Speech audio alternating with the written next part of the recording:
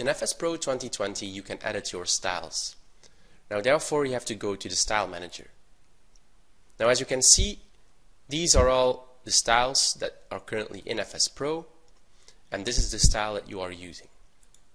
Now this style contains a number of elements and aspects. As you can see, you have heading, body, list, table, and etc. And each major part contains smaller parts. For example, heading contains publication titles, part titles, chapter titles, section titles, and etc. Now, let's say I want to change one of these elements, for example, block text underneath body. I simply select block text, and then I get a pop-up screen. Now, these are all the elements that I can change or edit.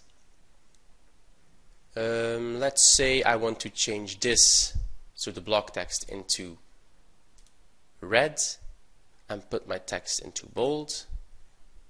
And if I also want to, I can change the paragraph alignment, but also the borders, the indents, and the spacing. But for me, a red color and bold is okay. Select OK, select close, and now the changes to my font set are applied. Simply wait.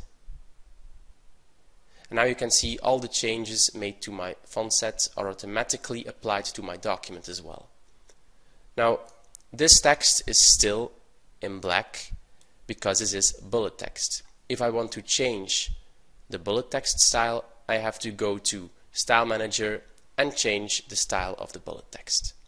That's basically how you use the Style Manager to edit your styles.